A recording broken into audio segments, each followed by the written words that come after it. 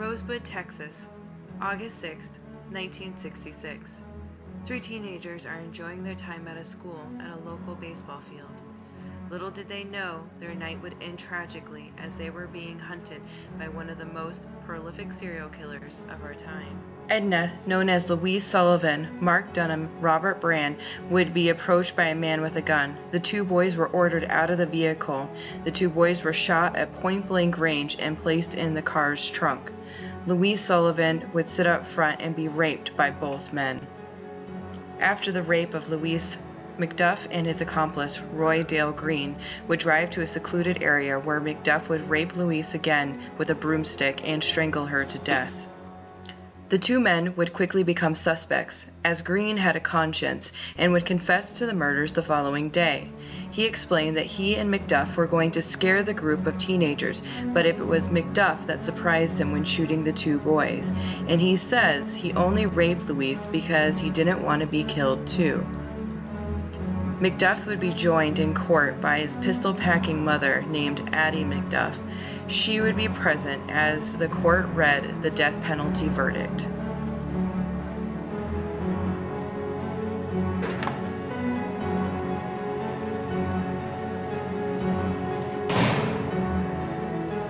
Then, in 1972, a group of individuals started protesting against the death penalty. The protests quickly escalated and resulted in a judge deeming the death penalty unconstitutional, and all death penalty cases would be vacated to life in prison sentences. In 1989, the Texas prison system would be faced with prison overcrowding and would start paroling individuals. McDuff would be one of 127 convicted murderers to be paroled. It is widely thought that McDuff would get out of prison and start right back on his murdering ways, stalking out his victims in the night. Within 3 days of his release, he would happen upon Safari Parker. She would be found October 14, 1989, strangled to death. McDuff would not be charged in the case, however, would be sent back to prison on a parole violation. The prison system, still plagued with overcrowding, would soon release McDuff yet again.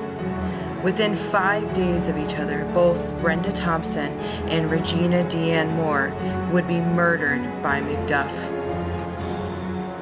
On December 29, 1991, McDuff and an accomplice would be driving around downtown Austin when they would happen upon Colleen Reed at a local car wash.